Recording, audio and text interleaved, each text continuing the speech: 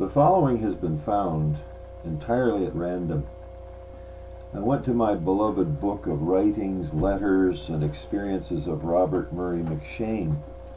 I had placed an important note inside, and I turned to that note and that page, and here's what I found from a letter to his parishioners dated in 1839. I read a portion.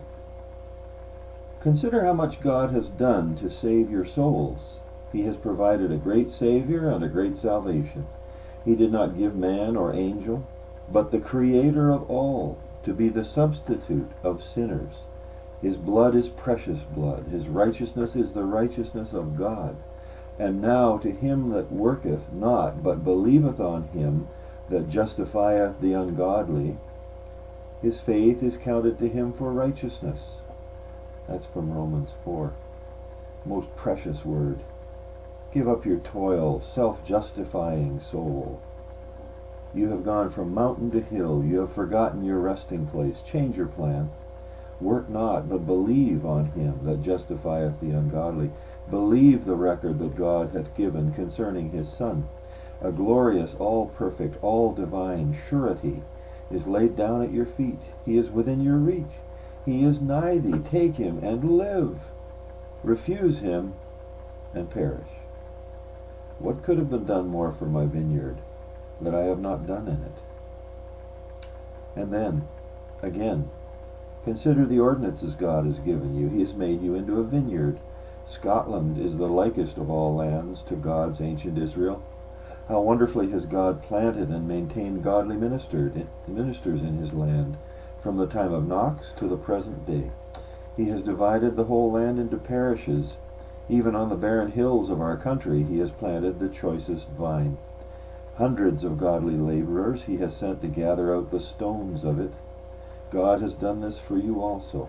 He has built a tower in the midst of you. Have you not seen his own hand fencing you round, building a gospel tower in the midst of you, and a gospel vine press therein?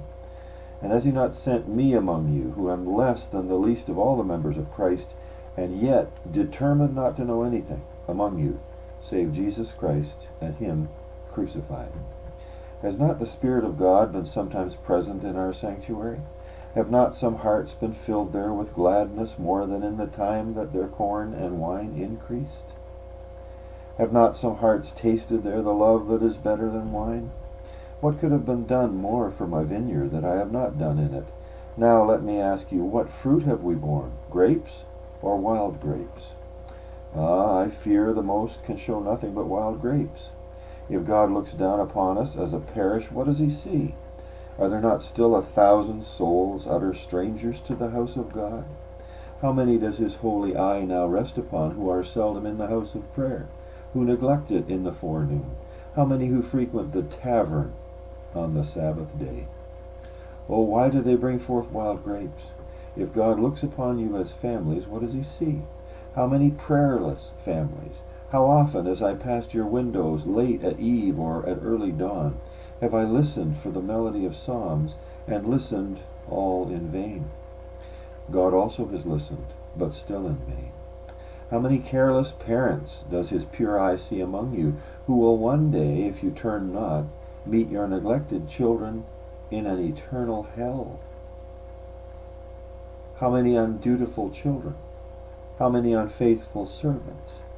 Ah, why such a vineyard of wild grapes? If God looks on you as individual souls, how many does he see that were never awakened to real concern about your souls?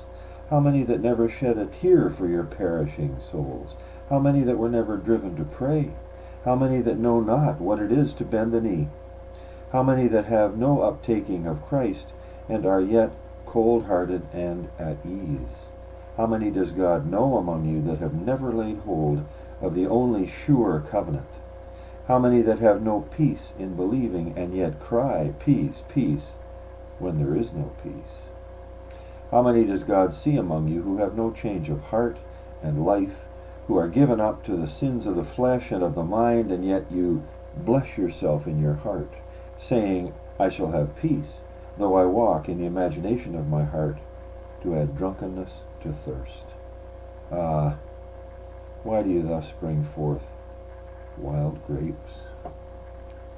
Well, I'll stop there.